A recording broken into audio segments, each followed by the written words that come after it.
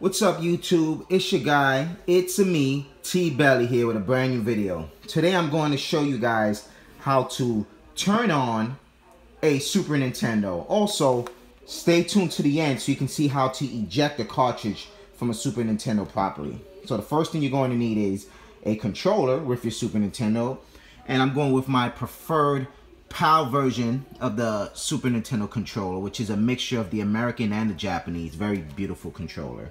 You need a Super Nintendo control dock. You need a power adapter, which I have a generic power adapter, which works with both the SNES and the Famicom, Super Famicom.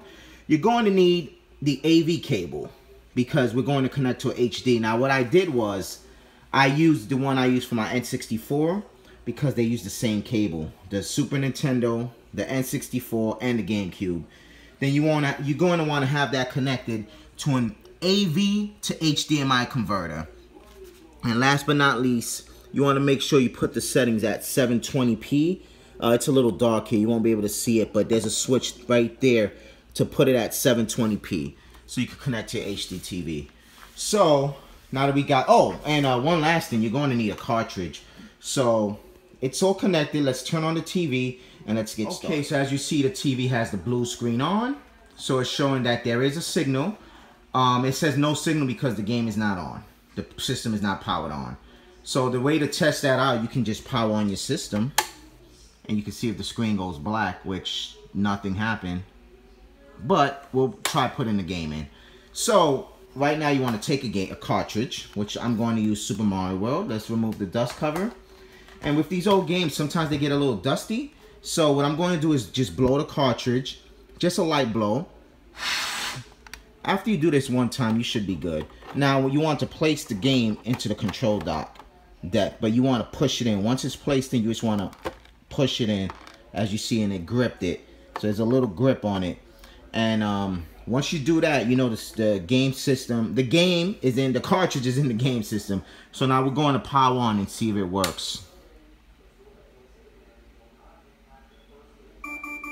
And there you go. That's how you connect a Super Nintendo to an HDTV. Well, that's how you turn on a Super Nintendo. Basically, simple instructions, not too hard. Now, what I'm going to show you guys is how to eject the cartridge. So as you see, the cartridge is in. So I'm going to turn this off. And some people might grab it and pull it out. Do not do that. Super Nintendo was made special in this way. They have an eject button. You press it. Now your cartridge is ejected. Now you can just take it out calmly. So remember to connect it to the control deck. You place it in, you press it down, and then you turn it on. The game is on. Then when it's time to take it off, you power it off, press the eject button, and then take your game out. It's that simple. Hope you guys enjoyed the video. Don't mind the disgusting yellowed Super Nintendo. It's your guy, T-Belly. I'm signing off. Cheers.